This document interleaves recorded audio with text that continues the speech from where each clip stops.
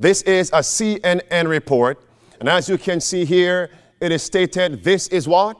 This is a horror.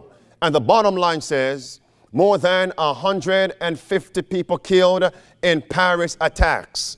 As a result, a state of emergency was called.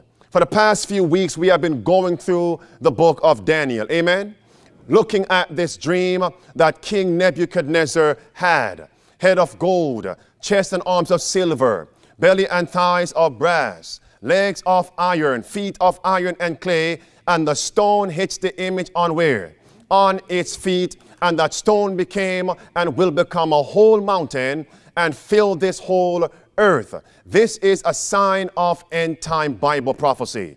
And as we look and we're seeing here, do you remember a few days ago, especially on Tuesday and on Thursday for live stream, we looked at the fact the Roman Empire was broken up into 10 different nations because of what primarily? Talk to me.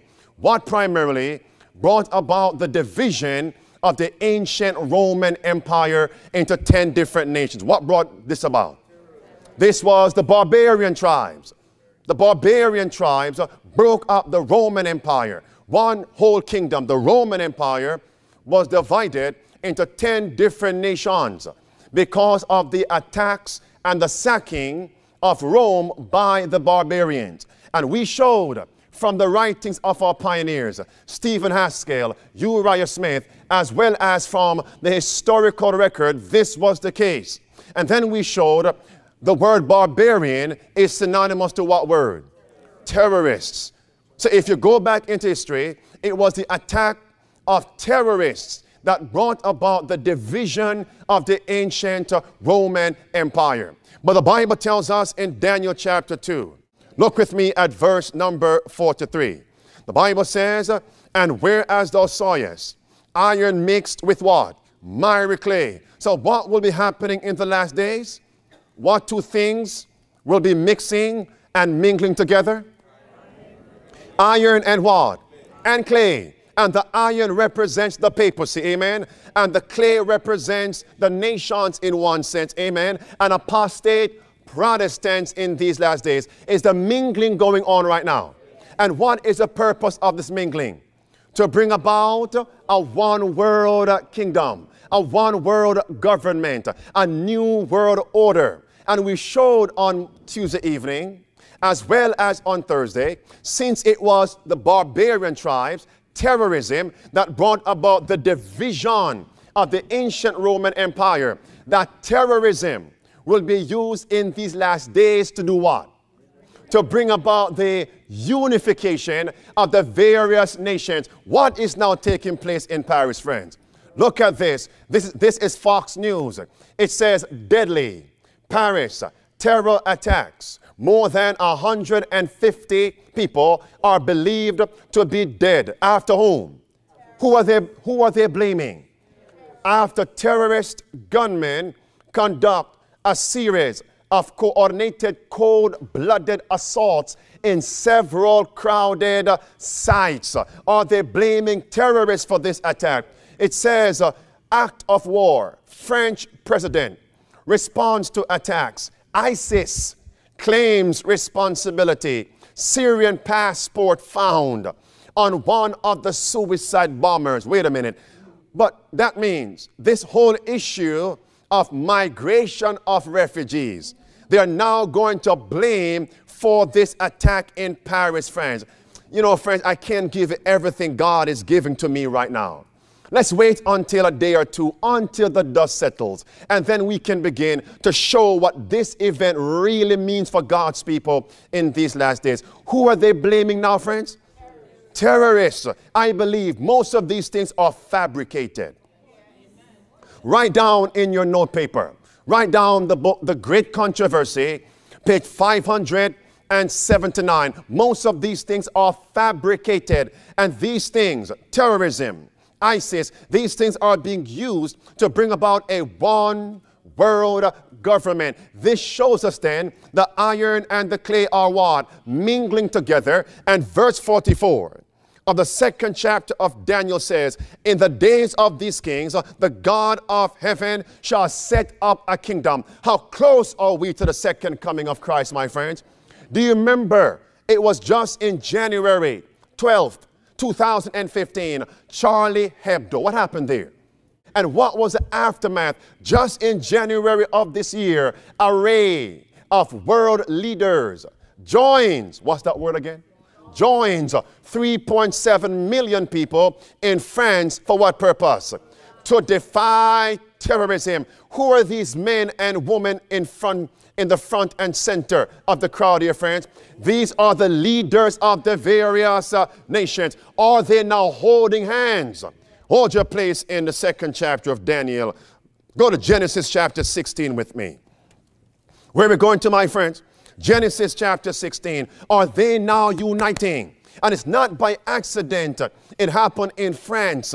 Friends, bear in mind, it was France that brought about the deadly wound to the papacy in 1798. Why are these significant events happening in the nation of France? Why France? Just in the time, we're in November 14th? November the 30th begins the Paris summit to combat climate change, where all these nations and their leaders are now gathering to sign off on the resolution written by Pope Francis directly and indirectly to unite all nations to combat climate change. And the Pope says the primary thing to stop climate change is for these nations to enforce the Sunday law. Watch this. Just a few hours ago, it says, who is this here, friends, front and center here? Al Gore, climate webcast from Paris, suspended after what? The deadly attacks in Paris, France. Genesis chapter 16. Are we there, friends? Verse number 11 speaks about Ishmael and his descendants. And verse number 12 says, and who are the descendants of Ishmael? What religion? What group of people specifically? These are Muslim. This is Islam. Verse number 12 says, and he will be a wild man. His hand will be against every man. And what, friends? And every man's hand against him. Did that take place in Paris, France, January 12, 2015? The leaders are holding hands saying, let's all unite to defy terrorism. Is this bringing about the unification of the iron and the clay, the nations with the papacy? Yes, go with me. Isaiah chapter 59. Where are we going to, my friends? Isaiah chapter 59. The Bible tells us, do you believe we're living in the last days? Or do you think I'm crazy? Which one, friends? Do we believe that we're living in the last days? How can we see these things, a fulfillment of Bible prophecy, and not realize Christ's coming is even at the doors? The close of probation is about to take place. The Bible tells us in Isaiah chapter 59. Are we there, my friends? The Bible tells us in verse number 17 and verse number 18 that this passage of scripture is addressing the close of human probation. Verse number 17 says, for he put on righteousness as a breastplate and a helmet of salvation upon his head, and he put on the garments of what? Vengeance for clothing, and was clad with zeal as a cloak, according to their deeds. Accordingly, he will repay fury to his adversaries, recompense to his enemies. Is this passage of scripture addressing the close of probation? Destruction for unrepentant sinners. Is this the context of Isaiah 59? Now, the Bible tells us now that there will be a primary sign that will show us the close of probation is near. A primary sign that shows Jesus Christ is about to come. That primary sign is right here in verse number 14. What verse, my friends? Verse number 14 says, one primary sign, the second coming is near, is that there is going to be inequality. What, friends? Oppression. These things are going to be prevalent in society. All I'm going to do for the next few moments is just show you all the various things that happened just this week that again show us probation is about to close. Look at verse 14 with me. Isaiah what chapter? Isaiah 59 verse 14 says, and judgment is turned away how? Backward, and justice standeth afar off.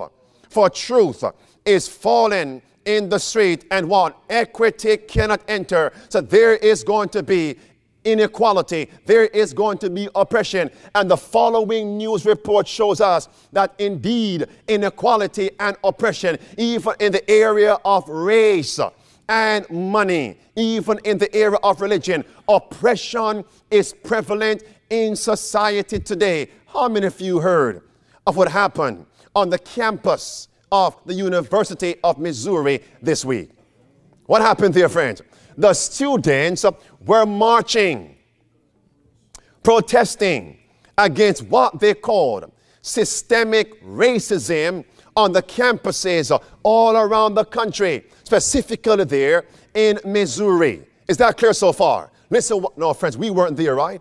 So all we're doing is looking at what the report says. Listen what this says. Headline says, college students across the country stand in what? Solidarity with Mizzou. Skip on down. The coalition said they applaud the efforts of Mizzou activists who protested ongoing racial tensions on campus. The demonstrations at Mizzou, which included both faculty and football players, led to the resignation of the president of the campus and also the chancellor of that university. It's still prevalent today. Now, look with me at verse number 15. How does God feel about this, friends? Verse number 15 says, yea, truth faileth, and he that departeth from evil maketh himself a prey. And the Lord saw it, and it displeased him that there was no judgment, and he wondered that there was no man, and wondered that there was no intercessor. Therefore, so God is looking for whom? Intercessors, those who will stand for the oppressed and the downtrodden. Now, listen to me carefully. I'm not saying that we must join what they call Black Lives Matter. Friends, God is not into white supremacy or black supremacy. It's the devil's plan to divide and conquer. But should we blind our eyes that prejudice is not alive today in society, even in the churches today? It's here, my friends. And now we're seeing that professed Seventh-day Adventists are now standing in solidarity with those students on the campus in Missouri, saying, we stand with you. Yes, we are going to dress in all black. Now, my question is, friends, why were they doing that in the sanctuary of Oakwood's church? Why in the sanctuary? Why in the sanctuary? Friends, hear me carefully. God is not calling us to march and protest. God is our model, right? When Christ lived on the earth, were the people being oppressed? Did Christ side with the oppressors? No. Question, did he side with those who were being oppressed while at the same time they were harboring hate for the oppressors? No. Christ stand in the center. Why? Conversion is needed in the hearts of both groups. Go with me, Isaiah chapter 42. Out of one God came all flesh, and the everlasting gospel must go to every nation, kindred, tongue, and people. Who is bringing separation then, friends? It's the devil and his agents. Isaiah chapter 42, verse 1 and verse number 2 says, behold, my servant whom I uphold, mine elect, in whom my soul delights. I have put my spirit upon him. This is a prophecy about Christ. He shall bring forth what? Judgment to the Gentiles. He shall not cry, nor lift up, nor cause his voice to be heard in the streets. Was Christ marching and protesting in his day against oppression? Listen what this says. The Desire of Ages, page 509, it says, the government under which Christ lived was corrupt and oppressive. On every hand were crying abuses, extortion, intolerance, and grinding cruelty. Yet the Savior attempted no civil reforms. He attacked no national abuses, nor condemned whom? The national enemies. Christ did not interfere with the authority of administration of those in power. He who was our example kept aloof from earthly governments, not because he was indifferent to the woes of men. Let's read now. But because the remedy did not lie in merely human and external measures. To be efficient, the cure must reach men individually and must do what? Regenerate the heart. Go to Matthew chapter 3 with me. Where are we going to, my friends? Is Christ our example?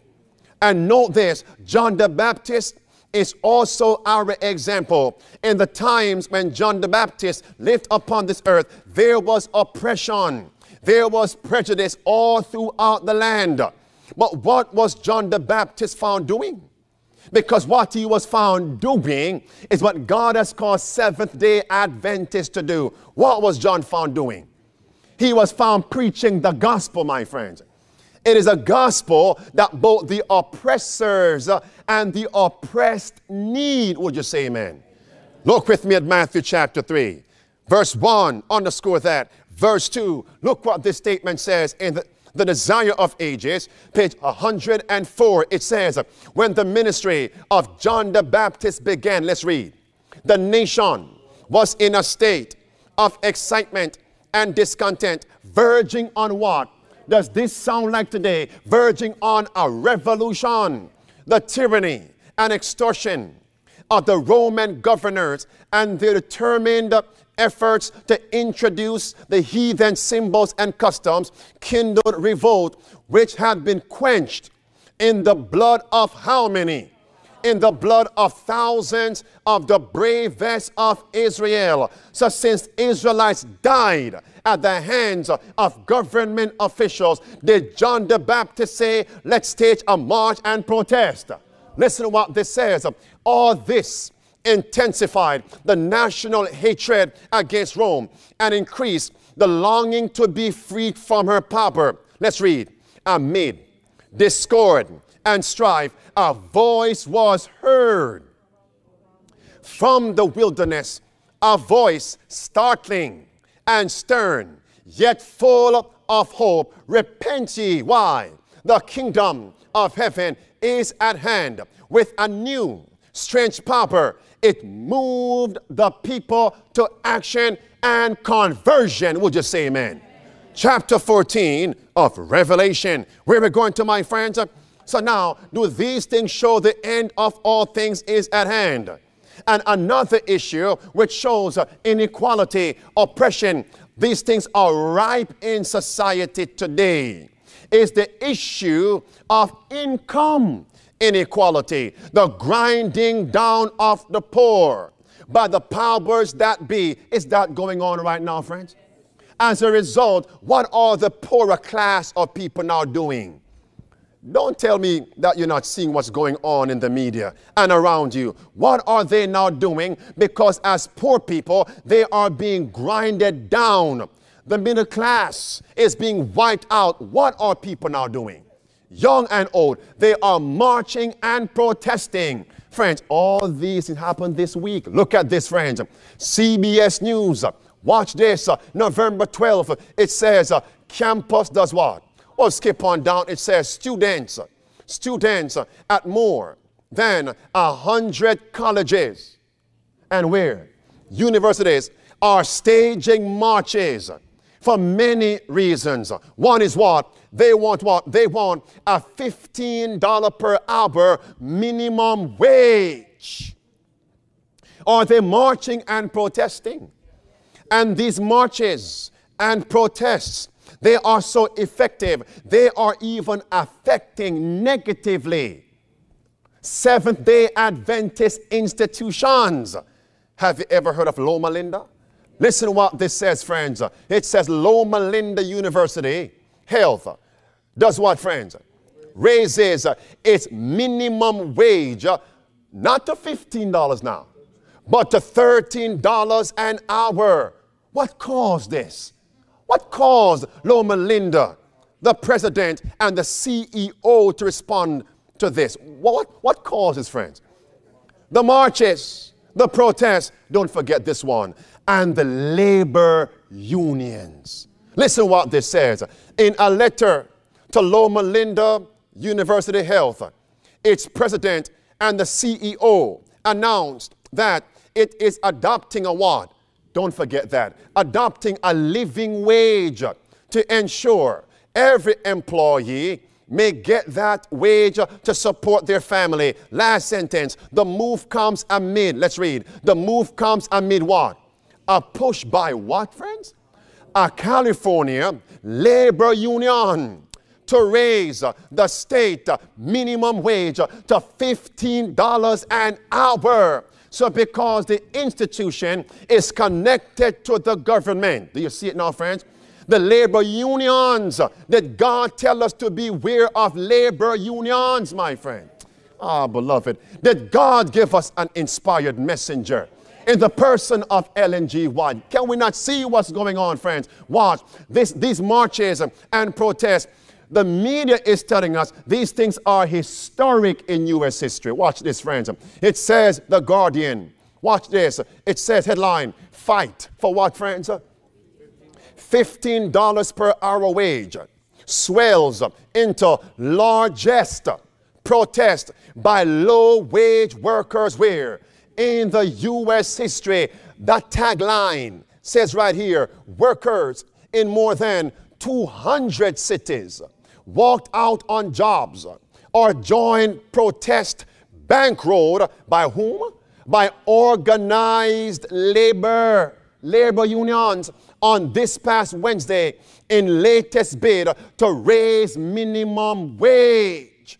And many people are now saying, people are taking different sides of the spectrum. Some are saying we must raise the minimum wage up to $15 per hour. But others are saying if you raise the minimum wage to $15 per hour, then thousands, yea, even millions of people who are now working will be what? Laid off from their jobs.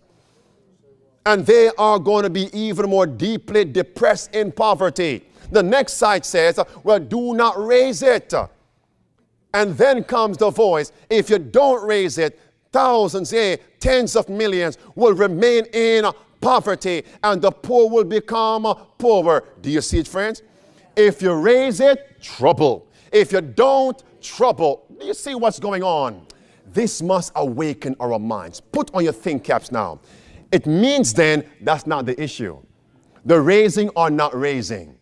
Because a man can make, let's say, $7 an hour and still be able, follow me, and still be able to take care of his family if the cost of living was not so high.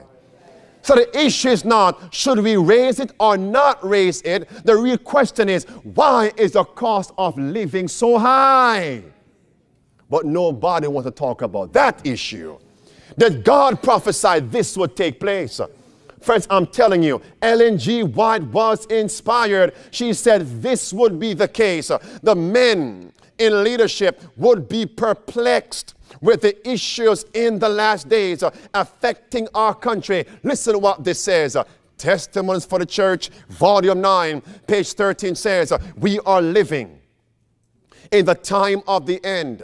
The fast fulfilling signs of the times declare. What, friends? The coming of Christ is near at hand. The Spirit of God is gradually but surely being withdrawn from the earth. How do we know God's Spirit is being withdrawn? It says the calamities by land and sea, the unsettled state of society. Does that sound like today? It says the alarms of war. Does that sound like today? Russia, America, Syria, terrorism. Does that sound like today? Bold robberies are a frequent occurrence. What are the next three words? Strikes are common. Does that sound like today, friends? We just read it. over 200 cities in America, people are marching, protesting, and striking. Do we not see where we are? It says, watch, it says men are possessed with demons. Men possessed of demons are taking the lives of men, women, and what? Little children. What happened in Paris just a few hours ago? Though, listen now, those who hold the reins of government are not able to solve the problem of what things? Moral corruption, poverty, pauperism, and increasing crime. Let's read. They are struggling in vain to place business operations on a more secure basis. Then Sister White says, here is the solution. Let's read. If men would give more heed to the teaching of God's word, they would find a solution of the problems that perplex them. So where is the solution to be found?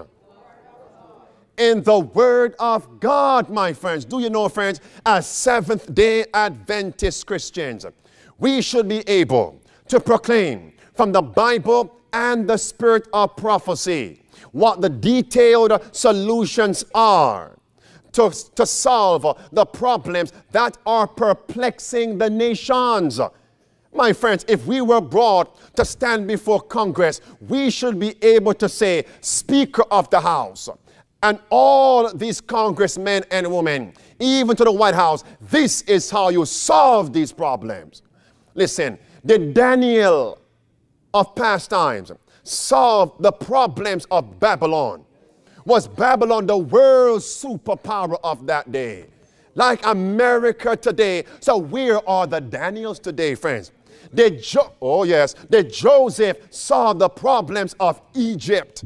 The world superpower of that day. Like America, where are the Daniels and the Josephs today? Did God tell us these things would happen? Friends, God gave us this book. And how many of you have this book at home, friends? It's called The Ministry of Healing. I brought this here just for emphasis. What is going on now? Perplexing America and the world. The solutions are right here in this book. This is why Satan says, oh, you don't need the spirit of prophecy. This is why Satan inspires men to say that Ellen G. White was not inspired. Because he knows if you throw away these books, then he can have free reign to both deceive and to destroy mankind. Now, you may read the whole book, but based on our context here, just focus on chapter 12 and 13 of this book. The 12th chapter titled, Help for the Unemployed and the Homeless. Help for whom, friends? The unemployed and the homeless. Is there coming a time when many of us who are now working will be unemployed and will be homeless? God told us these things would transpire and said, don't be afraid. Here are the steps to be preserved in that time. Will you go home and read it, my friends? Chapter 13 is entitled, The Helpless Poor. The helpless poor, right here in the ministry of healing. So now, this issue of raising the minimum wage or not raising it, this is an issue to destroy the economy of America. To raise it, folks become poorer. Don't raise it, folks become poorer. The issue is to destroy what, my friends? The economy of America. And guess who is calling for an increase of the minimum wage to $15 per hour? The Pope of Rome, my friends. Look at this. This is National Catholic Reporter. It says raising the minimum wage an economic and moral what? Necessity among, listen carefully, among the many ways the Catholic Church strives to be vigilant for the common good is its call for a what? A living wage. Since Pope Leo the 13th, 1891, encyclical titled On Capital and Labor. Let's read. Popes, who friends? popes have called for the right of all workers to receive wages sufficient to provide for their families. So who is calling for an increase of the minimum wage also? Pope Francis. Wait a minute, friends. But to increase the minimum wage, what will happen to tens of millions of those who are now working? Since cost of living is still going up and taxes on businesses are still rising, what will happen to these people?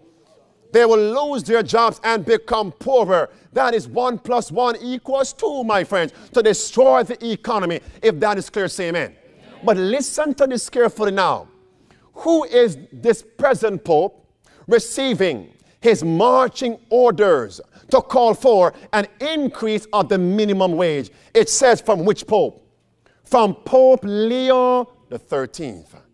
So now I scratch my head.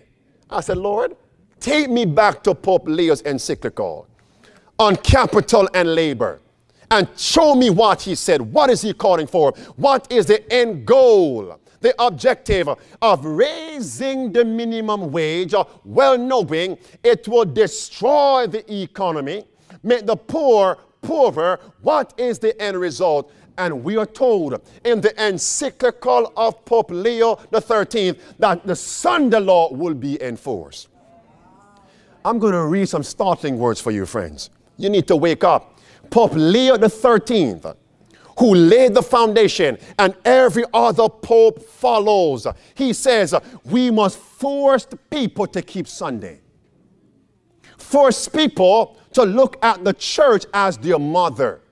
Force people to partake of the sacraments, the Eucharist.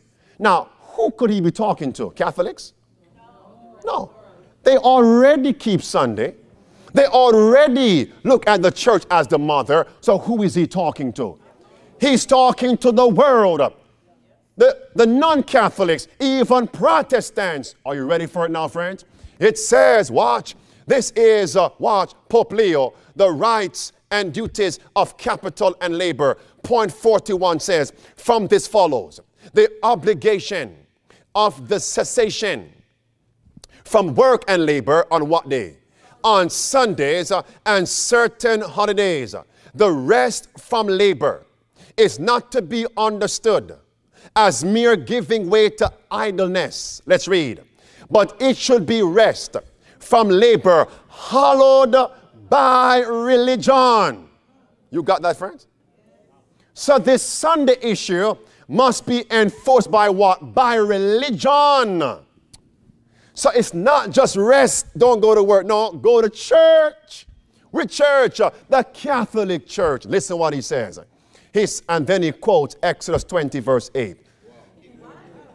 He says, it is this above all, which is the reason, arid motive of Sunday rest, a rest sanctioned by God's great law of the ancient covenant. Then he quotes Exodus 20 verse 8.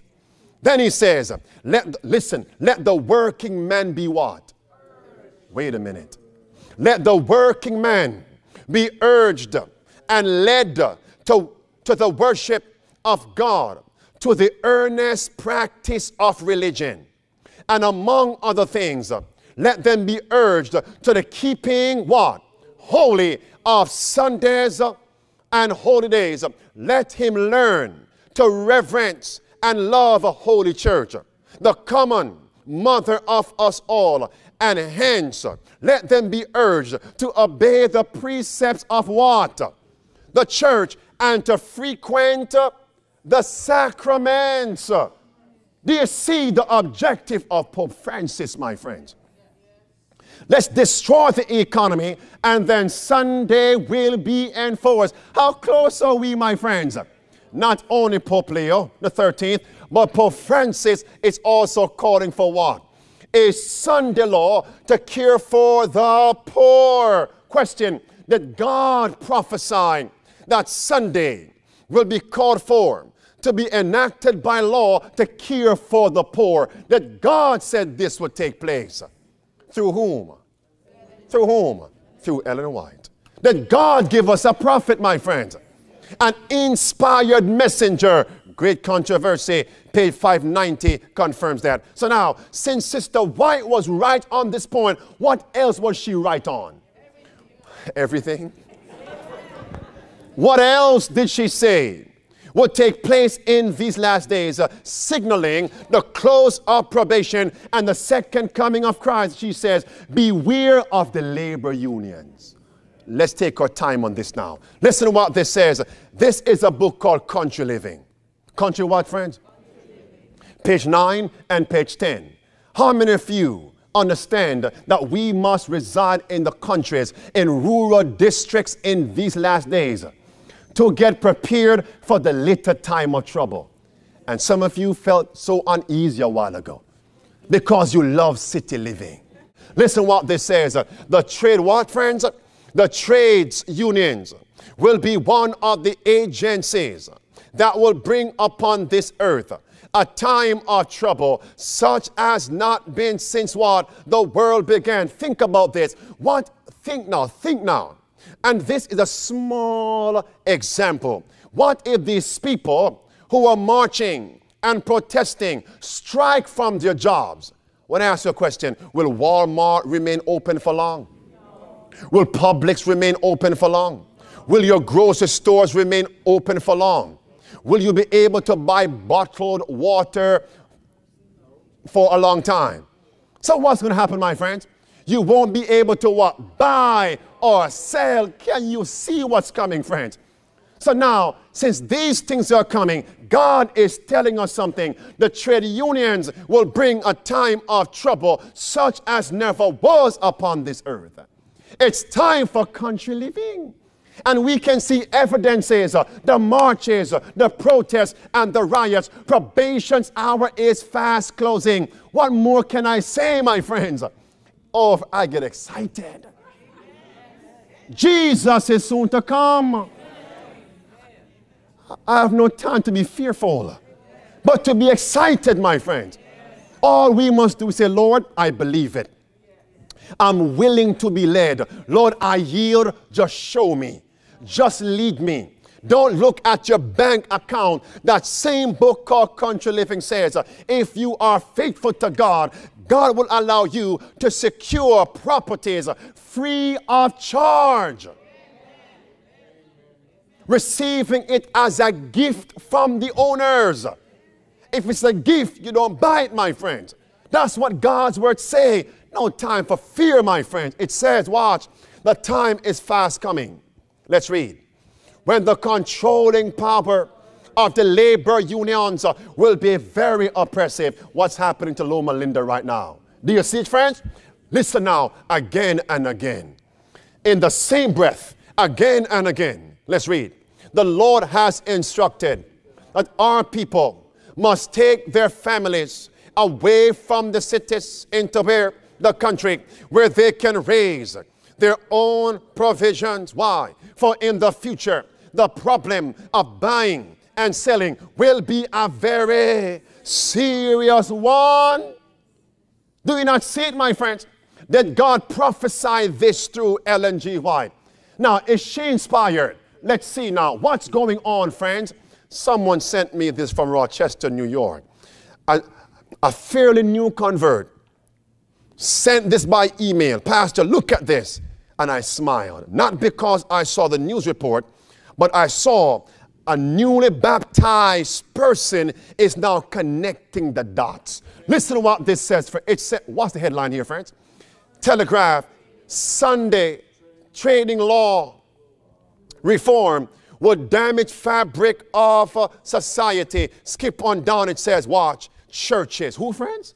Churches, trade unions, and whom retailers have claimed that changing Sunday trading laws will undermine the fabric of society. They said keeping Sunday special is essential to the fabric of our society. They write. Then they said longer Sunday opening will have a dramatic effect on family life for no economic gain. So what are churches in connection with trade unions and retailers calling for? a Sunday rest. That God gave us an inspired messenger in the person of Ellen G. White. Can we not see what's going on? And guess who else is calling for a Sunday rest? Just this week, look at what the Pope said, friends. He says, watch, he says, headline, if you have the right to work, you have the right to rest. Do you see it, friends? If the government says there is a law for you to work, then guess what? The government must also enact a law for you to rest. To rest on which day, my friends?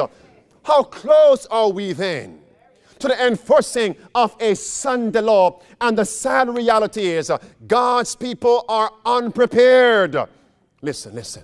We are just as unprepared as the ancient Israelites were when they went to war with the Philistines in Bible times. Hear me carefully.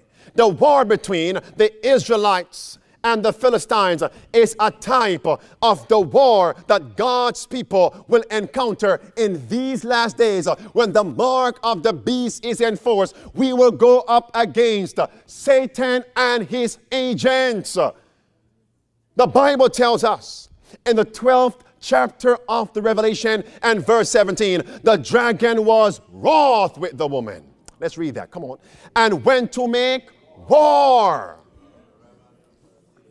with the remnant of her seed, which do what? Which keep the commandments of God and the testimony, and have the testimony of Jesus Christ. Are we encountering the great war of the ages? 1 Samuel. Go there with me, my friends. 1 Samuel chapter 4. Where are we going to, my friends? 1 Samuel chapter 4. The ancient Israelites, they were now encountering a war with the Philistines.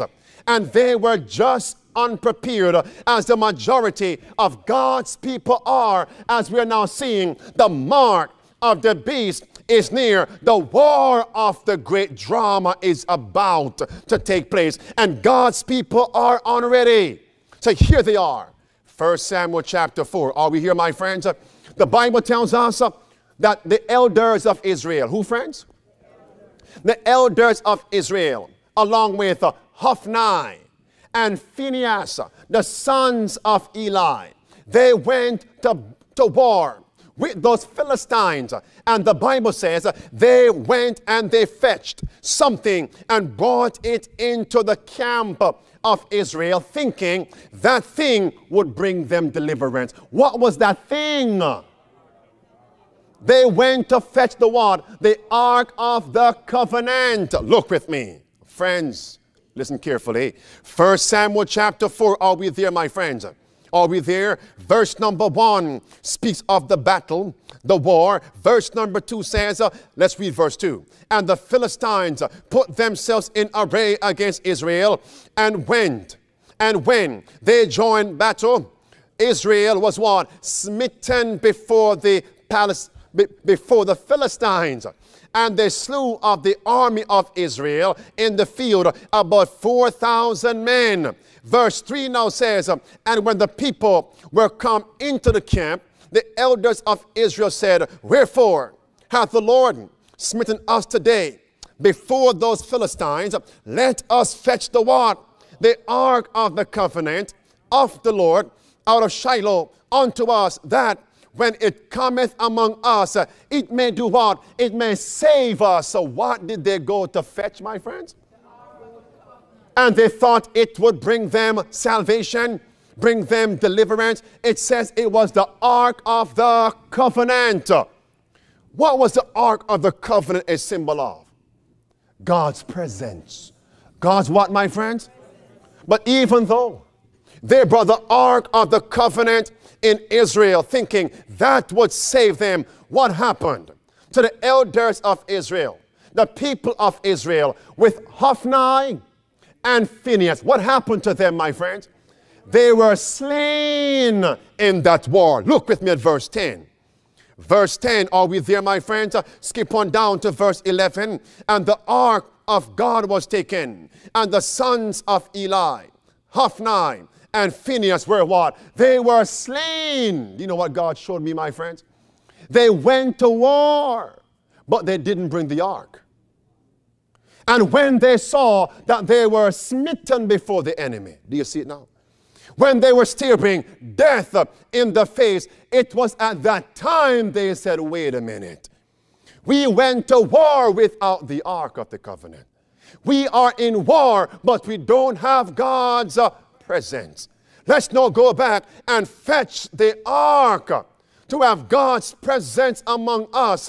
But even though they had the Ark of God's covenant, a symbol of God's presence, God's presence was not with them. What is the application? Hophni, Phinehas, and those men, they represent a group of people in these last days. Ah, friends. They will come to the mark of the beast crisis, the great and final war, and realize, my brother, they don't have God's presence with them. And when they begin to stare now persecution in the face, when they begin to realize imprisonment will be their lot, they can buy, they can sell, at that time, what will they begin to plead for? Pleading for God's presence, but at that time, it will be too late, my friends. Too late. Too late. At that time, the Bible says many will run to the north, even to the east, to seek the word of God, but they shall not find it. They did not have God's presence. Look with me. 1 Samuel chapter 3, or chapter 4. Are we there, my friends? Are we there? Look with me now at verse 19. The Bible tells us that Phinehas' wife on her deathbed made a certain statement. When she heard Hophni and Phinehas were slain in the war, when she heard the ark of God was taken, the Bible tells us in verse 20, verse 21, verse 22, the wife of Phinehas said, I-Cabod, the glory is departed. Look at verse 21. Are we there, my friends? Are we there? Go back with me. 1 Samuel chapter 4, verse 19, it says, and his daughter-in-law, what was her name? His daughter-in-law, Phinehas' wife, was with what? Child. Near to be what? Delivered. Pause right there. Go down to verse 21 now. And she named the child I-Cabod, saying, the glory is departed from Israel, because the ark of God was taken, and because of her father-in-law and her husband. And she said, the glory is departed from Israel. The ark of God is taken. I-Cabod, the glory is departed from Israel. Oh, friends, I went back and I said, wait a minute. Eli had two sons. What were their names? Hophni and what? Phinehas. But who gave the proclamation? I-Cabod, the glory is departed from Israel. Not Hophni's wife, but Phinehas' wife. Why was it her who gave the proclamation? I-Cabod, the glory is departed. I looked up the word Phinehas. You would not believe what Phinehas means. Phinehas means words coming from the lips of a snake. The wife of a snake. Oh, my friends. The wife of a symbol of the devil. She did not declare I-Cabod, the glory is departed from Israel. She was only echoing what God had already said. It's God who said, I-Cabod, we shall see, the glory is departed. Now the wife of Phinehas said, I-Cabod, showing it was Satan now speaking through her. After Satan had used and abused the Israelites, Hophni and Phinehas, then he was smiling and laughing at them. I-Cabod, God has rejected you. The glory is departed. And when this was heard, what happened, my friends, to Eli? When he heard the ark was taken from them in the field of war. What happened to Eli, friends? It says Eli was on that chair when he heard his sons were slain. But specifically, the ark of God was taken from them into the hands of the heathens. It says he fell off his chair and what? And broke his neck. Eli. So who does Eli represent today, my friends? I-Cabod. The glory is departed. And what God showed me was this, that war only manifested what had already taken place in the camp of the Israelites. God's presence was not with them before the war. Wow. Wow. And that war with the Philistines, it typifies the mark of the beast, the national Sunday law crisis, and the majority of God's people have already rejected God's presence. I-Cabod, let me say it this way, I-Cabod, the glory is departed. But friends, how could that be so? When they had the Ark of the Covenant with them, they had the symbol, but not the experience. Just like many today, we have the symbols of Christianity, but we lack the true experience of Christianity. Bible conversion. May I ask you a question? Did they have the ark of God with them? But did they lack God's presence? Question, what items, oh, talk to me. What items were placed in the Ark of the Covenant, in the box? Give me one. All right, 10 Commandments. So did they have the physical 2 tables of stone in the Ark? But did they have God's presence? So my friends, they represent people in the last days. Do you see it now? They are professing, we know God's 10 Commandments, but they don't have God's presence. I-Cabod, the glory is departed.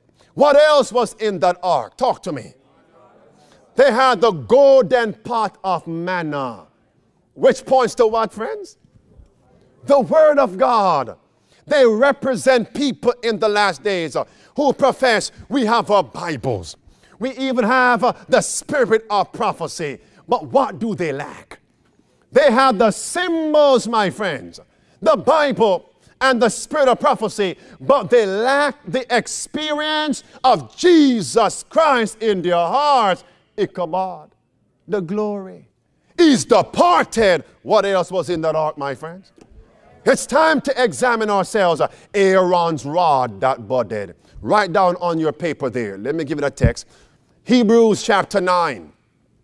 Hebrews chapter 9, verse 1 through verse 5, lists all these items that were in the ark. Hebrews chapter 9, verse 1 through verse number 5.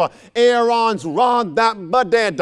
What was Aaron's rod that budded symbolize? The chosen vessel. Aaron, the tribe from Aaron, I have chosen them to be my priest. The leaders of the people. This represent people in the last days who are priding themselves saying, we are God's chosen people. We are Seventh-day Adventists, having the symbol but don't have the experience, the presence of Jesus Christ. So may I say it one more time? I-Cabod.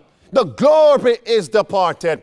Your name cannot save you, my friends. Tell me, what else was in the ark? The golden censer. Amen. And what was the golden censer for? What was the golden censer for? As the incense would arise. Prayers, my friends. So this represent, they had the censer in the Ark of the Covenant, but they lack the presence of God. They represent people in the last days who profess to be praying to God, but they have a form of godliness, rejecting the presence, the power of the Holy Ghost. I-Cabod. The glory is departed. Go with me to 1 Samuel. 1 Samuel chapter 2, friends. Let's reverse. Let's take a look at what led to this cry. I-Cabod. The glory is departed, because that glory left them. God's presence left them long before the war started with Israel and the Philistines. 1 Samuel chapter 2. Are we there, my friends? It says in verse number 12, now the sons of Eli were sons of Belial. And what are the next 5 words? They knew not the Lord. What does that mean, friends? But were they operating in the office as a pastor, as a priest, as an elder in the church? Sons of Belial. Oh Lord, have mercy. What a title. Sons of Belial. Yet Eli allowed them to remain as preachers, as pastors, as leaders in the church. Sons of Belial. I wonder, who does Eli represent today, friends? Eli represents parents. May I read something for you, friends? Because if we as parents choose to please our children in sin and displease God, very, very soon we shall hear with a loud voice, a still small voice saying, I-Cabod.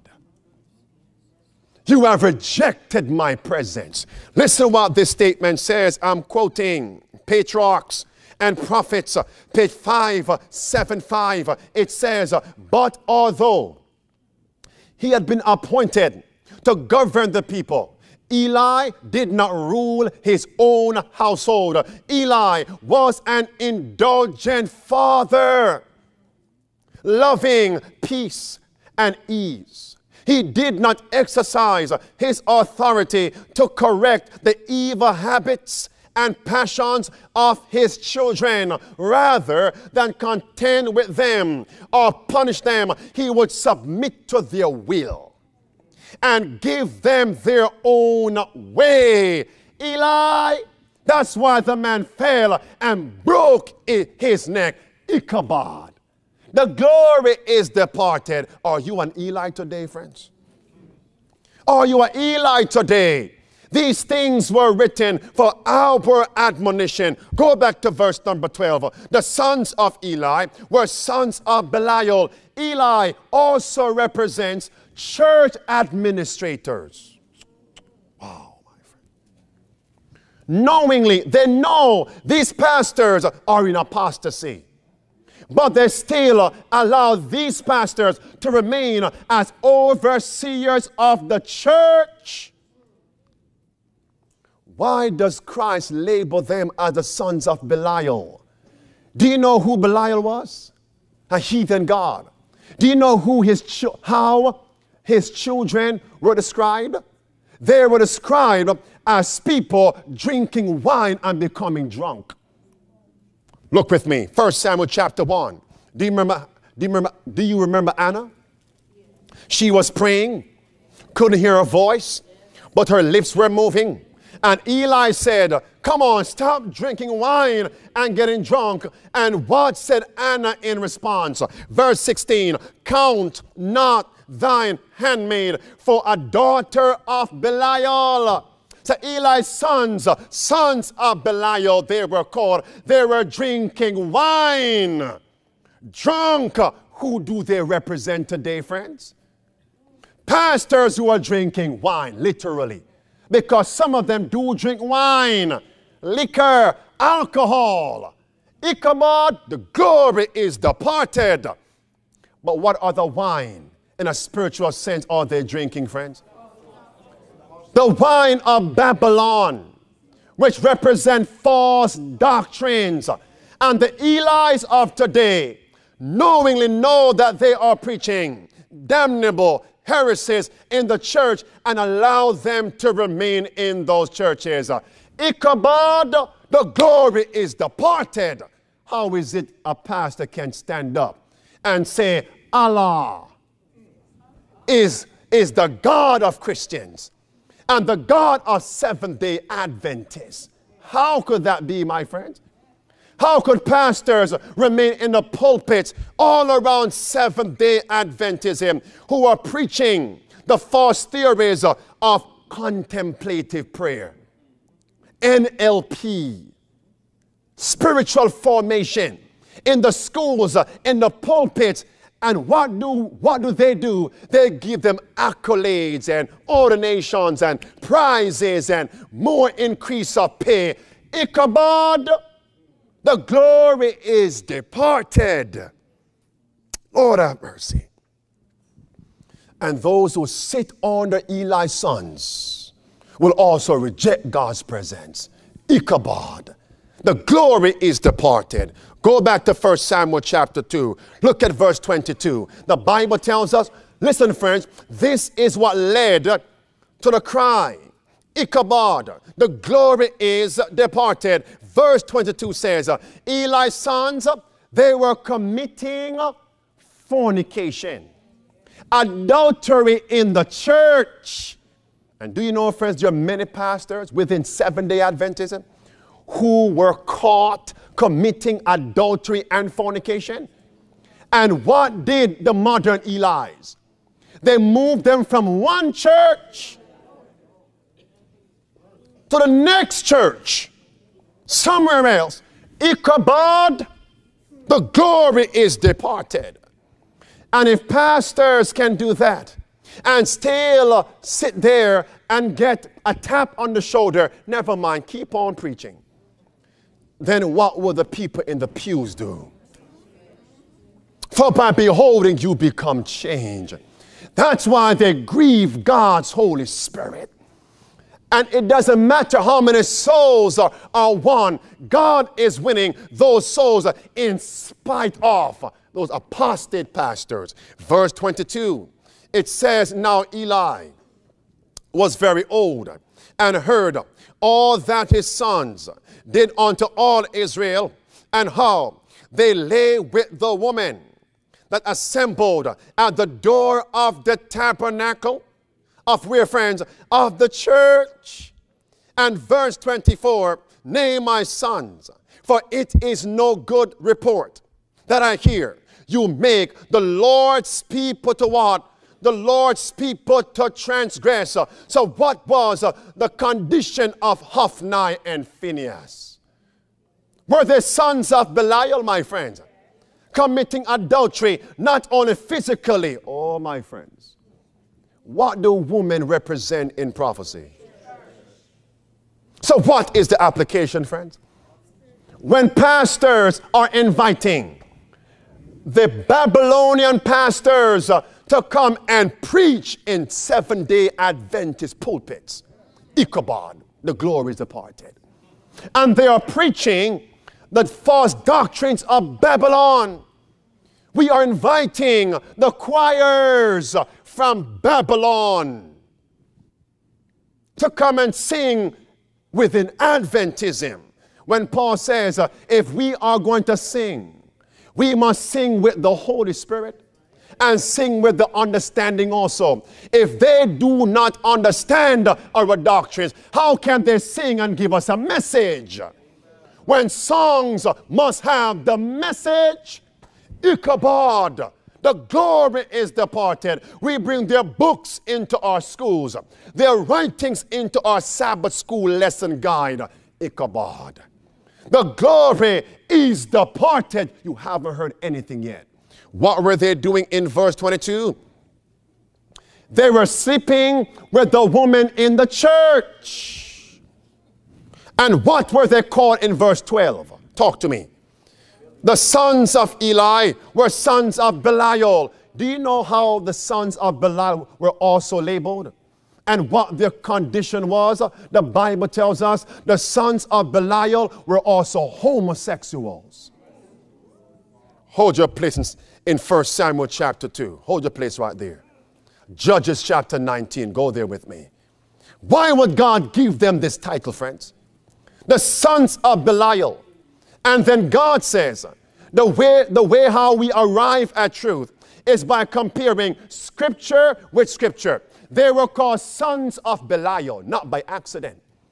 Not only were they committing adultery physically and spiritually, they were also leading out in homosexuality and allowing homosexuality to be brought into the church. Judges chapter 19. Where are we going to, my friends? Judges chapter 19. Look with me here at verse number 16. Are we there, my friends? Are we there? It speaks about the people of Benjamin in verse 16. Are we there, my friends? Now skip on down to verse 22. It says, now as they were making their hearts merry, behold, the men of the city, certain sons of Belial, beset the house round about and beat at the door and spake to the master of the house, the old man, saying, bring forth the man that came into thine house, that we may know him. Not know him by shaking his hand. What's your name? No, friends. Adam knew his wife and brought forth a man-child. We want to know him, sons of Belial, my friends. So now, when we can see a pastor standing up at PUC University and say that Adam and Steve together, nothing is wrong with that.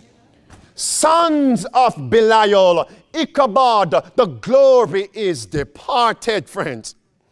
Oh, my friends, is probation soon to close?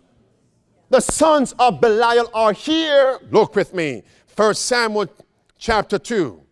Bible now says God sent a man to warn Eli of what was coming. Look with me here.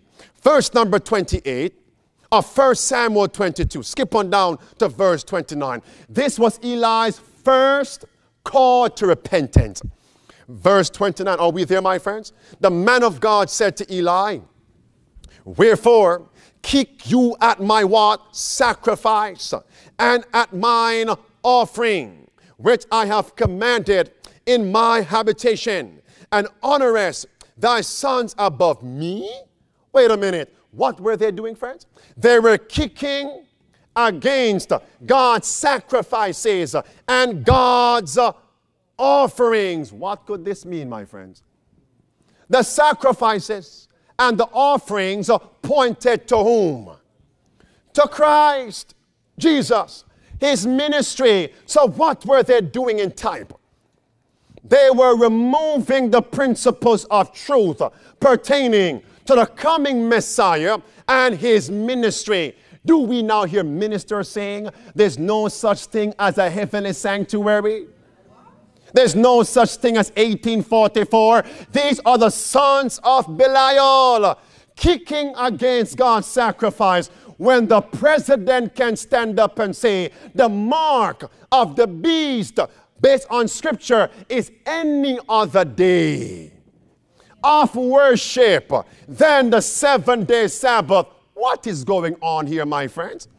When men are now saying we don't know who the Antichrist is, they are kicking against God's sacrifices. They are destroying, putting aside the things that point to Christ, his ministry, and his work. Ichabod. Oh, friends, I say it with no apology. Ichabod, the glory is departed. Look with me at verse number 17. Verse number 16, the Bible says, the sons of Belial, the Bible says that they were forcing the people to give them offering. What would that represent today? The priests were forcing the people to give them offering. Verse 16, verse 17, the last phrase of verse 16 says, if you don't give it to me, I will take it by force. What is the application, friends? Are church men now bullying pastors? If you preach present truth, we will terminate you. Ichabod, the glory is departed. Did the president and his men bully David Gates? Yes. Did they marginalize Doug Batchelor? Is bullying among us, my friends. I-Cabod, the glory is departed. I say it with no apology, my friends. We are here. Our ministers now saying, if you go to certain churches, we are going to disfellowship you. What is that? Bullying.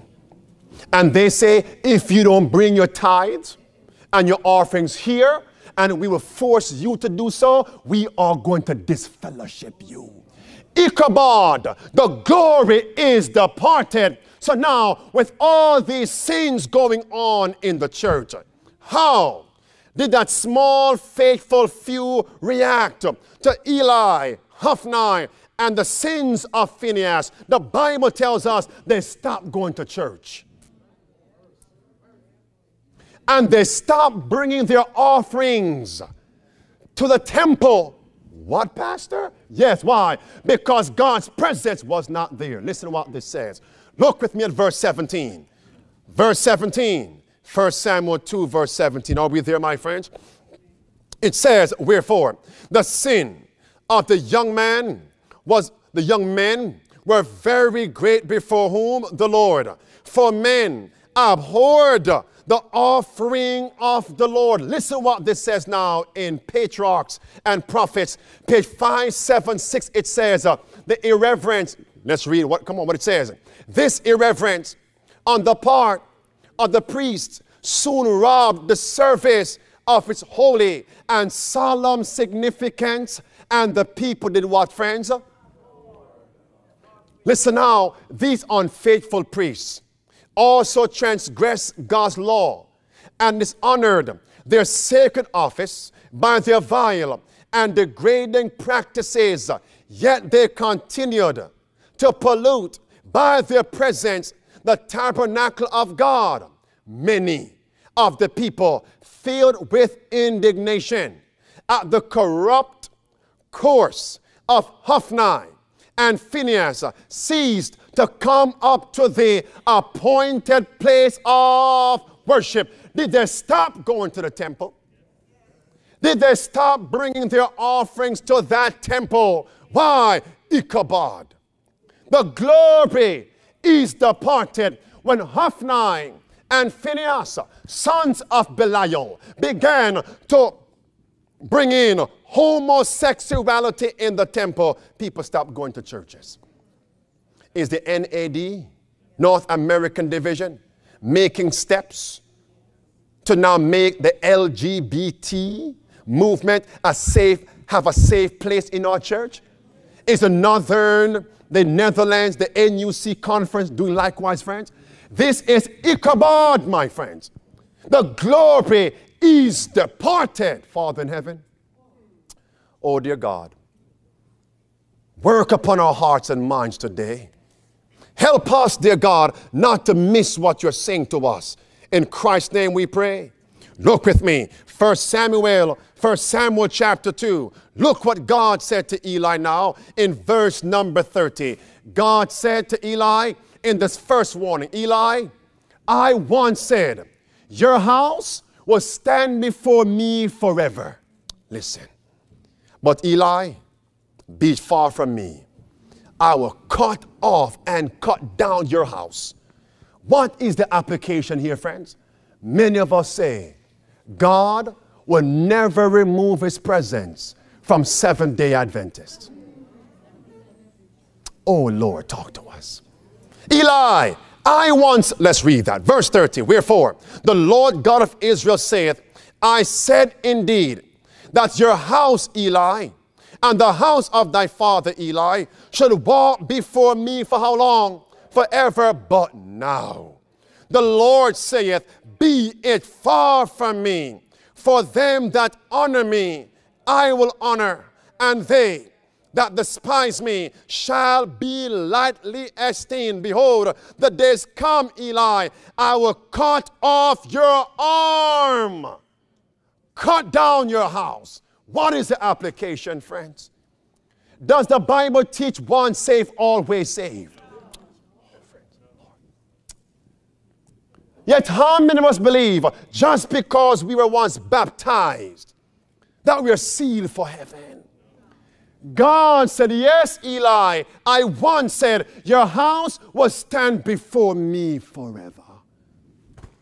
But since you have rejected me, since you have served men and pleased men and not me, be it far from me. I will cut you down. What is God saying to us, friends? Oh, my Lord, have mercy upon us. This is what I call the first angel's message, his first warning. Guess through whom the second warning came? It came through Samuel. Go to 1 Samuel chapter 3. Where are we going to, my friends? Where are my young people? Raise your hand, young people, and young at heart. Raise your hand, my youth. Amen. Do you know? Hear me. When the men of Eli, sons of Belial, were in apostasy, rejecting God, do you know who God began speaking to? The young people, a child, a youth, a young man called Samuel. Wow. What an application. While the leaders and pastors and elders, most of them are in apostasy. It's a sign now, my young people, Jesus wants to speak to you directly.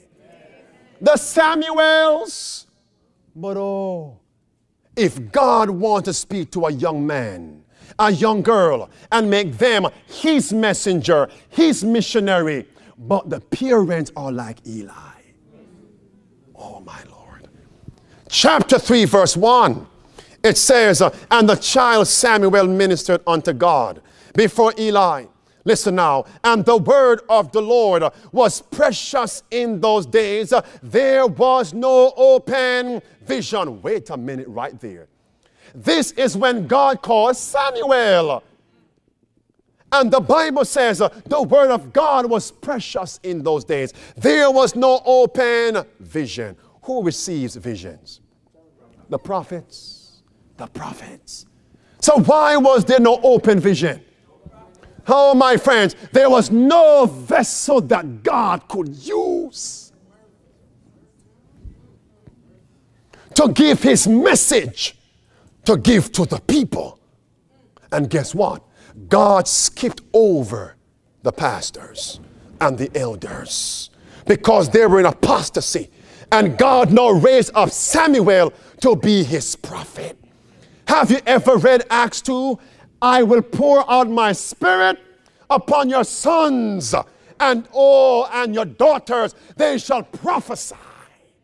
Samuel, that's why I'm giving my utmost attention to you young people. You are the Samuels today. The word of God was precious in those days. What do you think that word means? Precious.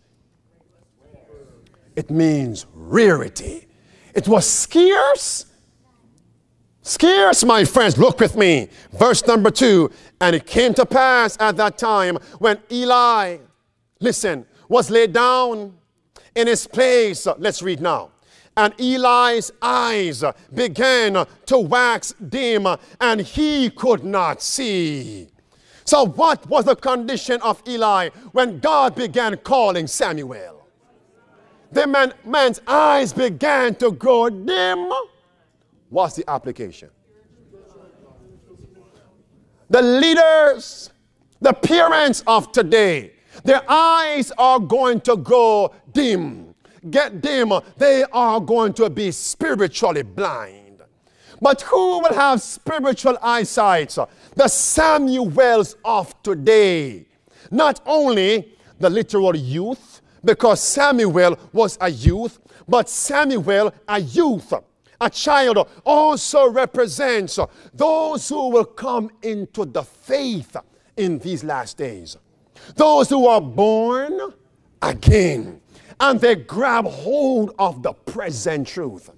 And like Samuel, they will be faithful to God's call upon their lives. Eli's eyes began to grow dim. What is the condition of Laodicea? They are wretched, miserable, poor and what? Blind, my friends. Is God calling for Samuels today? Look with me, friends. What was the call from the wife of Phinehas? I-Cabod. The what, friends? The glory is departed. It was heard in the war. The war typifies the national son-in-law, but there was Ichabod before that. Look at verse 3. Ready, my friends? When God called Samuel, verse 3, and the what, friends? The Lamb of God went out in the temple of the Lord where the ark of God was. And Samuel, oh, friends, do you see it now? So what was going on in the temple when God called Samuel? The Lamb of God went out. If you read Exodus 27 and the book of Leviticus 24, the lamp should never go out in the sanctuary. The lamp should burn continually before the Lord. The lamp should never go out, my friends. So what was going on? Leviticus 24, verse 1 through verse 4. Leviticus 24, verse 1 through verse 24. So what happened in the temple when God began to call Samuel? The light went out in the church. What must cause the lamp to give its light? Oil. And what is the oil a symbol of? Of mercy, the Holy Spirit. So what was going on in the church? Oh, my friends. And what was in the temple then, verse 3? The lamp went out in God's temple where the ark of God was. What did they bring with them to the battle? The ark of God, but who was not there? Ichabod before the war, my friends. Ichabod. The glory is departed. And God began to speak to Samuel. Did God call him, my friends? Yes. Listen. When God called Samuel, did Samuel recognize the voice? Listen to me carefully. It represents ministers in the last days who neglect to teach the young people how to hear God's voice. Wow. It represents parents today. Friends, as a minister, as parents, we must so teach our children to hear God's voice. And the second call came to him. He ran to Eli, and what said Eli? Go back and sleep. What's the application? God is waking up the young people to live for him. And the adults, the pastors, go back to sleep. You're too earnest. You're too aggressive. You're trying to be too spiritual. Go back to sleep. Eli, go back to sleep. And what is the application? Our young people are saying, I will no longer wear jewelry. But the ministers say, it's okay. A wedding band, a wedding ring, it's okay. Just be modest. Don't put on too much ornaments. We want to eat right, follow healthy form. But what are the ministers saying? And the parents? Jesus ate fish.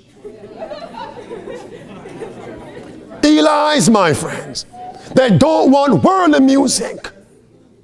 We want to stand for God.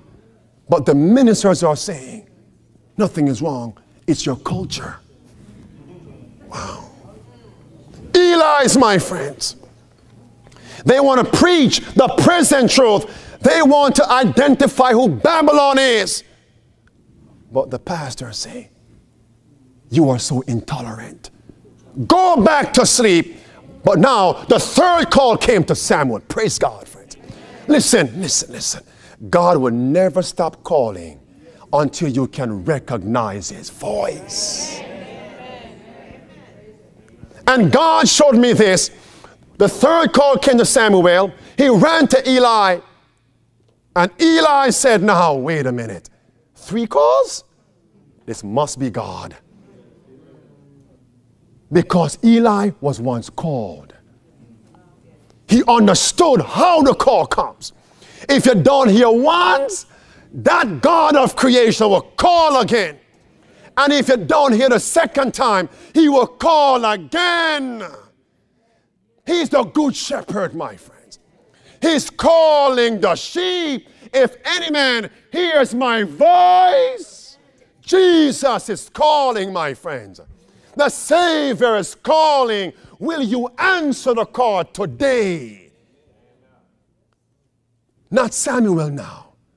Andrew. Put your name there. While you're fast asleep. Put your name there. Hillary. Put your name there. Christian. Put your name there. Faith. He's calling our names, my friends. And you know what, my friends? Many times when we're fast asleep in the mornings, guess who's calling us? Jesus. He wants us to get up. Why? To spend time with him. As we spend time with him, then we have strength to make it through that day. God is calling us, friends. Wake up out of our sleep. Go now. If you hear that voice again, Samuel, say, speak, Lord. I'm going to close right here. Speak, Lord. Thank you. I never saw this. Thank you, Jesus. Do you know how much God loves you? Speak, Lord, for thy servant heareth. He would tell Samuel that. Speak, your servant hears. And yet when God spoke to Eli, he heard but refused to obey. Eli represents people today. So quick to tell people, surrender to God. But they themselves refuse to surrender to Jesus when he calls. And he keeps on calling Jesus. He keeps on knocking. And God spoke to Samuel, and listen, in the morning, Eli said, son, what did God say to you? Isn't it something? He was willing now to listen to a boy than to listen to God himself. Oh, my friend. And Samuel was somewhat timid, right? But God moved upon his heart. And he said, Eli, I-Cabod, your house is departed. Your house will fall. So what message then was Samuel preaching? In the context of those 3 angels, he was preaching a second angel's message. And what says that second angel? Babylon is what? Fallen. Is fallen. Listen, that's for the world, right? But there is an application for Seventh-day Adventists. I-Cabod, the glory is departed. Do you know what Eli said now? He said, whatever God wants to do, let him do it. Have mercy. Whatever God says, let him do it. Before he repented, he was still standing there saying, whatever God said, let him do it. He heard, probation is about to close, Eli.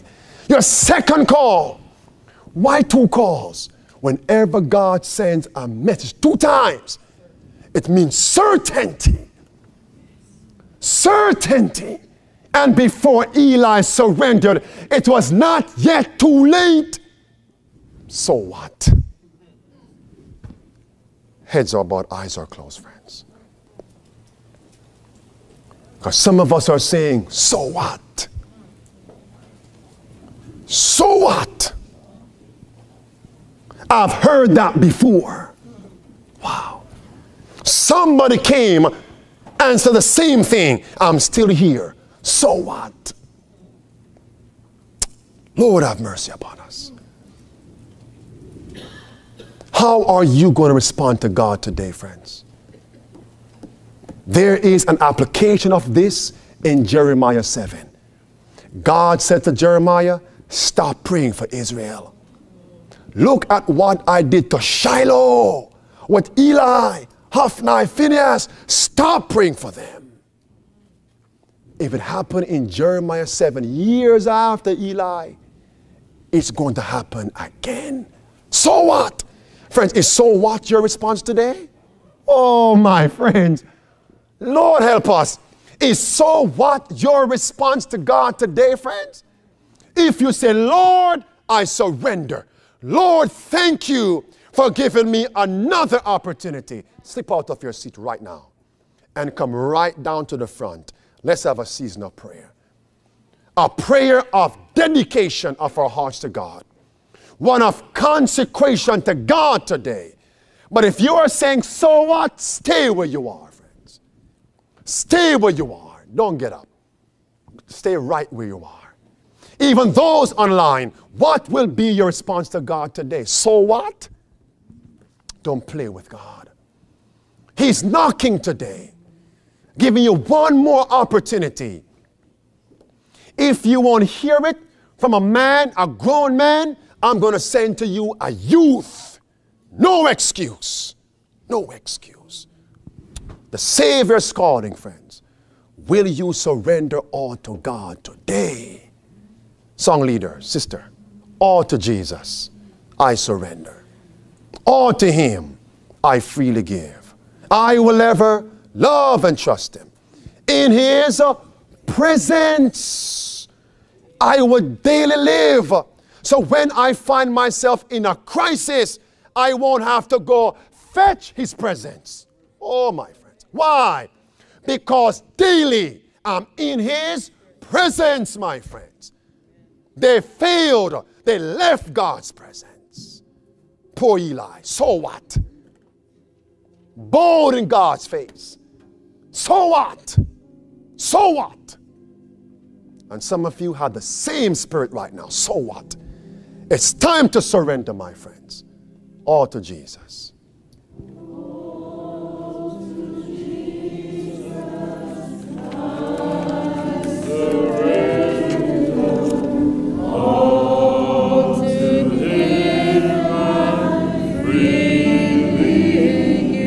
Oh, yes.